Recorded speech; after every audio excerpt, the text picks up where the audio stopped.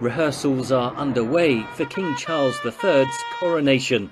It will be an event full of extraordinary pomp and pageantry.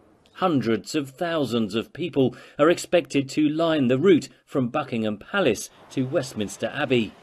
Every detail of the ceremony has historical and religious meaning. Charles will be anointed with holy oil brought from Jerusalem.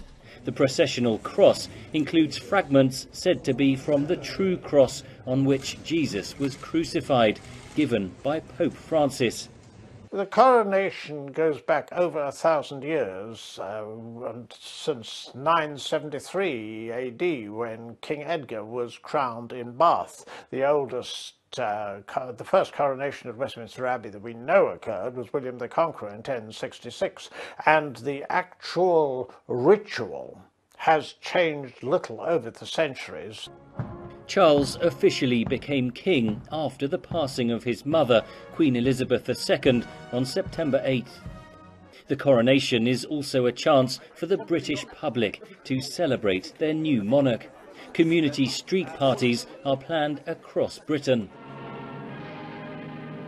The event will echo Elizabeth's coronation 70 years ago, but there will be important differences. You also had a 25-year-old queen. I mean, here, and this is a problem with King Charles and Queen Camilla, and that is their age. That's not the only challenge for the 74-year-old king.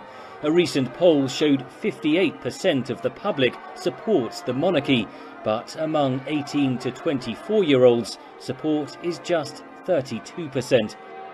I think that he realizes that the challenges ahead, so far as the monarchy is concerned, it's very important that there should be some form of acceptance of the monarchy's links to the slave trade in past years. His environmental credentials are impeccable. I mean, that appeals very considerably to a younger base. The fallout of Prince Harry and Meghan's split from the royal family amid accusations of racism denied by the palace continues to overshadow the monarchy. Charles's brother, Prince Andrew, has been effectively banished after settling a sex assault case. Some see dangers ahead for the monarchy. The big threat to the future of the House of Windsor is not mobs storming the gate. It's not revolution. It's becoming irrelevant. They understand that. You've got to, the Queen always used to say, we have to be seen to be believed. They have to play a part in national life. The royal family will hope that the coronation provides an opportunity for public celebration and for renewal of the monarchy itself. But it will also mark a new chapter with new challenges that King Charles at its head will have to navigate to keep the royal family relevant in the 21st century.